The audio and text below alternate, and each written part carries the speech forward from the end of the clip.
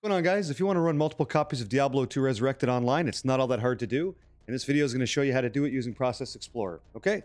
So first and foremost, make sure you have more than one Diablo 2 account installed on your computer.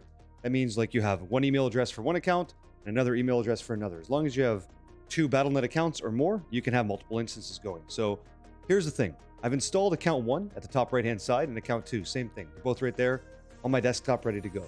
You're going to want to use Process Explorer, which is from Sysinternals. The link to this software will be listed in the description of the video. So you just click on Download Process Explorer, and when that's all done, right, you're going to go ahead and put this icon somewhere near your copies of the game. I do this because it's easy to fetch whenever I want to do this process. So you right-click on it, you run as administrator. And when the process runs, right up here there's a filter. It says Filter by Name. This is looking for what program. Type D2R, right, for Diablo 2 Resurrected. And now it's looking for that. So the next thing we're going to do is log into our first account as an administrator. So I right-click, run as administrator, right? Battle.net launcher is going to go, it pops up the game, and I'm going to sign in.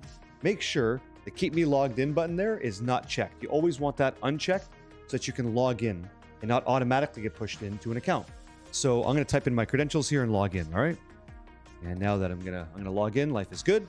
It's going to queue up Battle.net, and I can hit play as I usually would. So the game launches, right? Life is good. We're playing Diablo, right? Life is good. We're doing something right. So once the game's going, give it a second. Feels good. We're in queue. All good. Okay. Game's ready to go. I'm going to click lobby.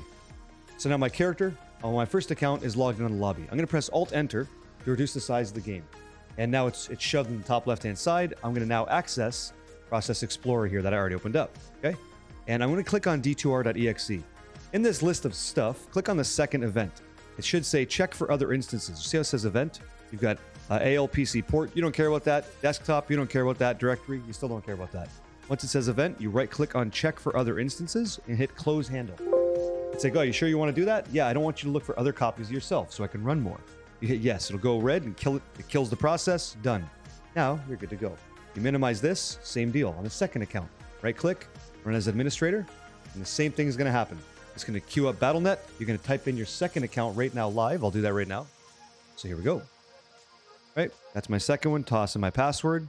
And again, keep me logged in is not checked. And I hit login. And you'll see what happens. I'll be able to log into my second account and life is good. So I'm playing in one game on my main one. So go ahead and press, whatever game I want. We'll call this Cade 1, password 1, normal game.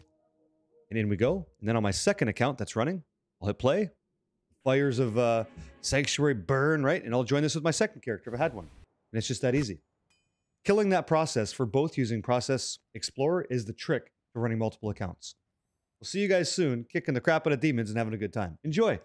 Maybe that bow barb you level will also help keep that sorceress alive when you're doing magic finding, right? Take care, guys. See you later.